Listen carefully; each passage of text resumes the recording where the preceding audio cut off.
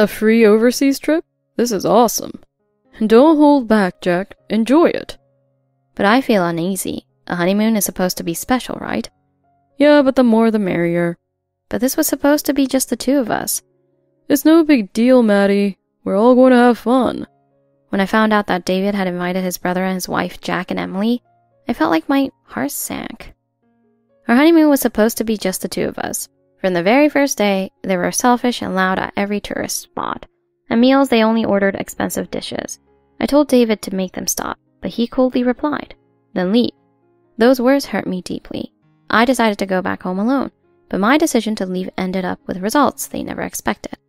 My name is Maddie. I'm 25 years old and bilingual. I grew up in Japan before moving back to the US. I was raised in a wealthy family thanks to my parents' real estate business. Growing up in Japan and attending an international school had a lasting impact on me. 2 years ago, my life took a big turn. I met David at a party I attended with a friend. My friend's father also runs a company. That day, I was a little nervous. Big social gatherings were never my thing, but my friend kept insisting, "Come on, you'll have fun." So I reluctantly agreed to go. The party was held in a luxurious hotel suite. The stunning view of the city lights filled the room. The room was filled with successful business people and socialites. As we entered, champagne was served. Light music played in the background. Under a grand chandelier, people mingled, looking happy and relaxed. I grabbed a drink with my friend and joined the conversation. Then my friend said, "I want to introduce you to someone." She led me through the crowd to meet David. David's first impression was that of a gentleman. He wore a sharp suit. His polished demeanor stood out. He was polite, confident, and had a warm smile. Hi, I'm David. Nice to meet you. Hi, I'm Maddie. His smile instantly caught my heart. We ended up talking for hours about work, hobbies, and dreams. I shared stories about my time in Japan and my return to the US. Wow, that's amazing. I've always struggled with Japanese. How was life in Japan? It was great. I made friends from all over the world. I learned about different cultures. I'm so envious. I've always wanted to live abroad. His enthusiasm was contagious. I found myself opening up even more. What are you passionate about, David? Honestly, not much. Maybe work? Oh, and I love traveling. I find peace in nature. I love traveling too. We should go somewhere together someday. That would be amazing. We spent the rest of the party together. His kindness and sincerity drew me in more and more. Do you want to step outside and continue our conversation somewhere quieter? Sure, that sounds nice. We strolled through the hotel gardens, talking about everything under the stars. I realized that David wasn't just from a wealthy family. He was kind and genuine. Maddie, I had such a great time tonight. I'd love to get to know you better. I feel the same way. Let's definitely meet again. That moment felt like the start of something special. We exchanged numbers. From then on, it felt like a dream. David would pick me up in a luxurious car. He planned our dates thoughtfully. He always prioritized my preferences and made sure I was comfortable. He chose elegant restaurants. He held doors open for me. He was a true gentleman. One day, David showed up with a bouquet of roses. It was the first time anyone had given me such beautiful flowers. Thank you, David. These are gorgeous. As long as you're happy, Maddie. I'd do anything to see you smile. His tenderness made me feel cherished. One evening, David suddenly proposed to me. We were walking along the beach at sunset. David stopped and looked at me seriously. Maddie, will you marry me? He held a small box with a stunning ring inside. Tears filled my eyes. I said yes. After that, everything seemed perfect. We began planning the wedding. We sent out invites. We looked for a new home. Each day was filled with excitement and discovery. However, everything changed when we received unexpected news. David's father's company went bankrupt. This meant David lost his job as well. That night, David spoke to me with a serious look on his face. Maddie, I have something to tell you. His expression made me instantly nervous. What's wrong? My dad's company has gone bankrupt, so I need to find a new job. The world seemed to shake beneath me. Everything that had been going well was suddenly falling apart. How could this happen so quickly? I didn't realize how bad things were. I'm sorry I didn't see it sooner. I saw the pain in his eyes and my heart ached for him. It's okay, David. We'll get through this together. I still have my job. We'll figure things out. But David's expression remained grim. There's nothing else I need to tell you. my father suggested we call off the engagement. I was shocked. What do you mean, call off the engagement? Who said that? My dad thinks it's not the right time for us to get married, but I don't want to give up on our wedding.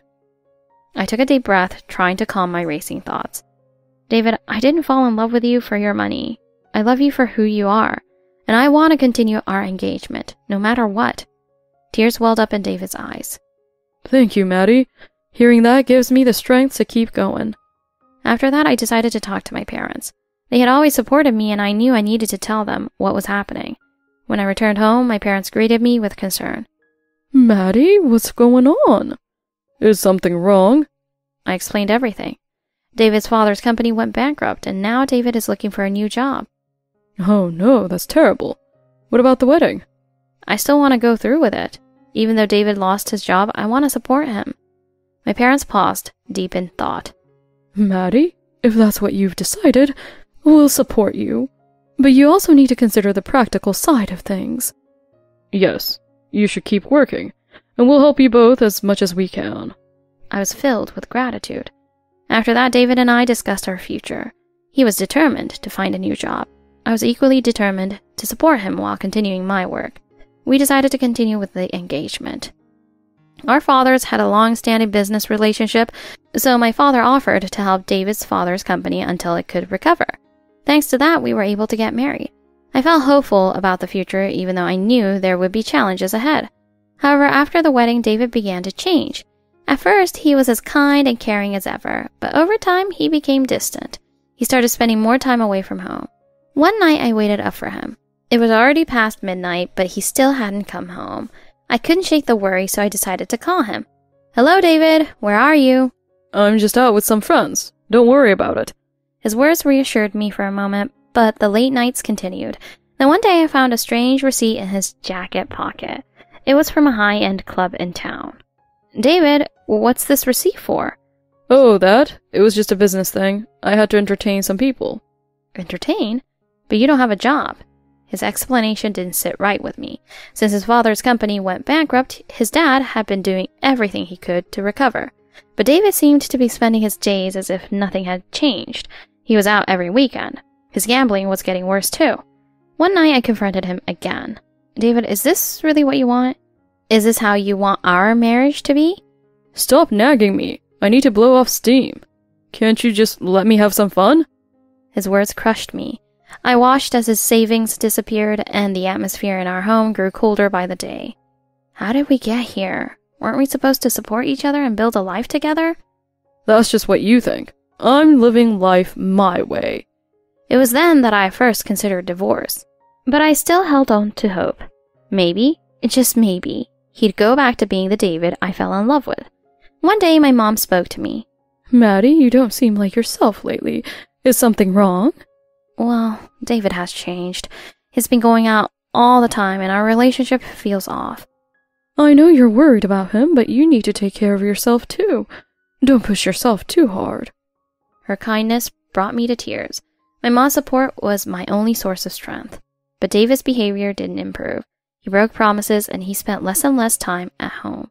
I was always waiting, alone, hoping he'd come back. David, we need to talk. We need to figure out where we're going from here. You know what, Maddie? Just enjoy your life. I was devastated. Our marriage had become meaningless to him. Mom, I don't know what to do. I think I'm at my breaking point. Maddie, you need to put your happiness first. If David doesn't change, it might be time to consider another path. Her words made me realize that divorce might really be the answer. I knew our marriage was falling apart because of David's actions, but I also knew that I had to find the strength within myself to move forward. I took things one step at a time, carefully thinking about what I needed to do. The future with David was becoming increasingly unclear. I had to figure out how to reclaim my own happiness. Meanwhile, we still had our honeymoon booked, and I wasn't sure what to do about it. The luxurious vacation we had planned was something we had both been looking forward to, but given our current situation, it seemed unrealistic. One evening, I sat down with David in the living room. David, to be honest, I don't think we should go on this honeymoon, not in the situation we're in right now. David was silent at first, but then he sighed deeply before speaking. Yeah, I know. But don't you think it's too late to cancel now? The cancellation fees would be huge. It seems like a waste. His words made me pause and think. It was true. The cancellation fees would be a big loss. Maybe it would be better to go than to lose everything. I get that, but things are different now. Our financial situation has changed, and I don't think we should push ourselves to go. You're worrying too much, Maddie. Just like when I went out with my friends the other night, you overthink everything. Maybe the trip will help us unwind a bit. His words made me feel slightly relieved, even though I knew he wasn't thinking things through seriously. But maybe he was right. Maybe we needed this trip to reconnect. Fine, David. We'll go on the trip, but let's keep it simple. David smiled, agreeing to my proposal. That's great, Maddie. I'll make sure we have a good time. So we decided to go on our honeymoon. I felt uneasy, but I was determined to make the best of it. After all, honeymoons are supposed to be one of the most special times in life. Exotic beaches, luxurious hotels, just the two of us. It should have been something to look forward to. But the night before we left, David suddenly dropped a bombshell. Oh, by the way, I forgot to mention this. I invited my brother Jack and his wife Emily to join us on the trip. My heart sank instantly. Jack and Emily? Jack and Emily had always been carefree and often relied on David for help. Since Jack worked for David's father's company, he was also unemployed now. Emily only worked part-time, so they were both used to living off the kindness of others. What? I thought this trip was just for us. Well, they're really looking forward to it. It'll be fun to have them around. I was stunned by how inconsiderate he was being. That night, I confronted him. David, are you seriously planning to go through with this trip? It's already settled. Jack and Emily are excited about it. Canceling now would be expensive. Then why didn't you talk to me when you made the reservation? Well, I don't know. I mentioned the honeymoon, and they got excited. They looked up flights and just booked them. What? This is our honeymoon. I wanted it to be about us, to spend time together as a couple. He sighed deeply, clearly frustrated. I get that, Maddie, but just think about it. Canceling now would cost a lot. Let's make the best of the trip, okay? His words made me hesitate. Maybe I was being too rigid. Maybe I was holding on too tightly. Fine, David. We'll go with them. But promise me that we'll make time for just the two of us. Of course, Maddie. We'll make sure to spend some time alone together. So we left for our honeymoon with Jack and Emily in tow. I wasn't sure what to expect from the trip. On one hand, I hoped we could rekindle our connection. On the other, I couldn't shake the feeling of dread. The night before we left, I felt a mixture of excitement and unease. When we arrived at the airport the next day, Jack and Emily were already there. Wow, a free trip abroad? We're so lucky. Thanks, bro. Maddie, this is gonna be amazing. I couldn't help but feel a knot in my stomach. Oh, wait, free? What do you mean free? I turned to David, who was avoiding eye contact. David, explain this to me. It turns out that David had lied about Jack and Emily booking their flights. He had actually paid for their entire trip. Why did you do that? David, why didn't you tell me? He admitted that Jack and Emily hadn't gone on their own honeymoon yet because of a family emergency. David wanted to give them a special gift, but with the company's bankruptcy, he couldn't bring himself to cancel it. I felt even more burdened by the thought of them joining us. As we boarded the plane, David smiled at me from the seat next to mine. Don't worry, Maddie. This trip will be fun. I couldn't even respond. My heart felt heavy as we took off. Once we arrived, Jack and Emily's carefree attitude only intensified. Look at that view, Emily. It's incredible. Yeah, it's gorgeous. Hurry up and take a picture. Their excitement seemed innocent, but their loud behavior quickly became a nuisance to other travelers. Their shouting and laughing made people around us visibly uncomfortable. Could you two keep it down a bit? You're bothering other people. Oh, come on. Everyone's here to have a good time. Exactly, Maddie. It's a vacation. Their words only added to my frustration. At the restaurant that night, their behavior was even worse. They immediately ordered the most expensive items on the menu. Hey bro, can I try the steak? It looks amazing. And I'm definitely getting this dessert.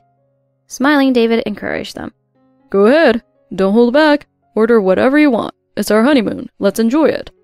I couldn't believe what I was hearing. The frustration that had been building up finally spilled over. Are you serious right now? Do you realize how much all this costs? Who do you think is paying for it? We are. Or rather, I am. Oh, stop being so uptight. His words made my blood boil. You need to be more considerate. Why are you acting like this? Jack and Emily continued without a care. Come on, Maddie. It's David's money. Just let us enjoy the trip. Smirking, David joined in. Yeah, Maddie. It's our money. Let them enjoy themselves. How could you say that? You promised to make this trip special for us. He shrugged. If you don't like it, you can always go home. I couldn't believe my ears. What did you just say? You heard me. If you don't like it, leave. That was the moment when my heart shattered completely. I couldn't believe how cold and distant he had become. That night I returned to the hotel room alone, feeling utterly defeated. Our honeymoon was ruined. I couldn't see any reason to stay with David any longer. The next morning I packed my suitcase quietly. I made the decision to leave. I couldn't bear to face David or his brother again. As I walked through the lobby with my suitcase, my heart felt heavy, but I knew this was the right choice. I got into a taxi and headed for the airport. This ride seemed to take forever, and the beautiful scenery outside the window meant nothing to me. As I sat in the back of the taxi, I held back my tears, knowing that this was the end of my relationship with David. This was my life, and I had to take control of it. When I arrived at the airport, I checked in and headed for the gate. Every step felt like a small victory in reclaiming my independence. As I sat in the waiting area, emotions surged through me: anger, sadness, disappointment, but also a glimmer of hope. I was taking my life back. When I boarded the plane, I fastened my seatbelt, and as the plane took off, a single tear slid down my cheek. As we soared into the sky, I felt lighter, as if the weight of my failed marriage was finally lifting. When I got home, I went straight to my parents' house. As I walked through the front door, they were waiting for me, their faces filled with concern. I took a deep breath and told them everything. The honeymoon was a disaster. David invited Jack and Emily without telling me. They acted like spoiled children, and I couldn't take it anymore. My parents' expressions shifted from concern to anger, but they remained supportive. My father clenched his fists in anger, but he hugged me tightly. I'm so glad you're home. You don't have to go through this anymore. Hearing those words from my dad made the tears finally flow. Their warmth and love made me feel safe again. I didn't know what the future held, but I knew I wasn't alone. That night I slept peacefully in my childhood bed. My marriage to David was falling apart, but I would find happiness again. Meanwhile, after I had returned, David, Jack, and Emily continued their trip. Even though I wasn't there, they still enjoyed the luxury hotel and the fancy dinners. But their fun didn't last long. From what I heard later, things went downhill quickly. After dinner one night, David tried to pay with his credit card, but it was declined. What? Why won't the card work? What's going on, bro? Hurry up, other people are waiting. David panicked and tried another card, but it was also declined. I'm sorry, but this card is not accepted. What? How is that possible? They tried to explain using a translation app on their phones, but it only made things worse. If you can't pay, I will have to call the police. David, Jack, and Emily were even more confused, and soon enough, the police were called. Back home with my parents, I was sitting with them when my phone suddenly rang. It was David. Maddie, please help. The card isn't working, and I can't pay for anything. I don't know what to do. None of us speak the language. I sighed deeply. Why are you calling me? I thought you could handle things on your own. Please, Maddie, this is serious. Can you transfer money to us? No. After everything, you expect me to help you now? I refused to transfer the money. But after some back and forth and pressure from the police, I reluctantly sent the funds to settle the bill. This is the last time, David. Once the money was sent, I felt a slight sense of relief. I thought it was over, but I was wrong. Shortly after, things got even worse for them. They realized they couldn't return to the US because they didn't have their passports. Where's the passport, bro? I thought you had it. Well, I don't know. Didn't Maddie have it? That's when they realized I had their passports. I had taken all the important documents, including their passports, back to the US with me. They were stuck abroad without a way home. I sighed again when I got their frantic call. Really? You guys are helpless. Fine, I'll help you get your documents sorted. Thanks, Maddie. You're a lifesaver. I told them to go to the US Embassy to get emergency travel documents, but it wasn't easy for them. They couldn't communicate properly, and they struggled to fill out the paperwork. What do I write here? I don't get it. I don't know either. Meanwhile, I was on the phone back in the US trying to guide them through the process. I was exhausted. This is your fault, Maddie. You took our passports. You should have kept track of your own documents. After hours of back and forth, they finally managed to get the paperwork done and secure their travel documents. The stress was overwhelming for me, even from a distance. Eventually, they were able to board a flight and return home. When they got back, they looked worn out and defeated. Jack and Emily started blaming each other for everything. I heard that they couldn't stop arguing after they got back. Apparently, their relationship started to unravel too. Soon, they decided to divorce. I couldn't help but feel a bit of satisfaction knowing that their trip had been such a disaster. Meanwhile, David's parents were furious. His father was livid when he found out how they had ruined my honeymoon. I can't believe you did this to Maddie. You'll have to take responsibility for everything you've done. After that, I sat down with David for one final conversation. David, I feel nothing for you anymore. I don't trust you, and I don't find you attractive. I want a divorce. No, please, Maddie. Don't say that. I know I messed up. We can fix this. Please, let's try again. He was pleading with me like I had never seen before, but I was done. And then give me back the money I paid for you and your brother. Pay me back and maybe we can talk. David froze. Oh, I can't. I don't have that kind of money right now. I knew he only had about $100 to his name. But I'll pay you back eventually. Just give me another chance. I shook my head. No, David. I've given you plenty of chances. You've hurt me too much. I know I hurt you and I'm sorry, but I'll change. I'll work hard to make things right. I sighed, feeling exhausted. David, you've never shown any real effort. I've supported you this entire time and you've thrown it all away. But I can change. Please, just one more chance. It's too late. You should have changed earlier. My feelings for you are gone. David was silent, a look of defeat on his face. I understand. I can't pay you back right now, so I'll agree to the divorce. I felt a sense of relief wash over me as he said those words. Finally, it was over. David and I divorced. I later found out that Jack and Emily's marriage didn't survive either. Their divorce came not long after ours. With no financial support from my family, David's family fell into bankruptcy. They lost everything. Even though my heart was still healing from the pain of my failed marriage, I finally felt free. I knew I could move forward and create a new future for myself, a future filled with hope and happiness. 6 months later, I ran into an old friend from college, Jake. Jake was always a close friend, and we quickly caught up on everything. He had also recently gone through a breakup and was nursing a broken heart. Maddie, I know how hard it is, but we'll get through this together. His words were a balm to my soul. We started talking regularly, and slowly our friendship grew into something more. A year after my divorce, Jake confessed his feelings to me. Maddie, I think I'm falling for you. I realized I felt the same. Jake and I began a new chapter of my life together, and for the first time in a long time, I felt truly happy again. David never contacted me after the divorce. I heard through mutual friends that his life was a mess, but I didn't care anymore. One day I received a letter from David apologizing for everything. He wanted to make amends, but I had already moved on. I had built a new life with Jake. The past was behind me, and I was ready to embrace the future. With Jake by my side, every day felt like a fresh start. My family welcomed him with open arms, and our bond grew stronger.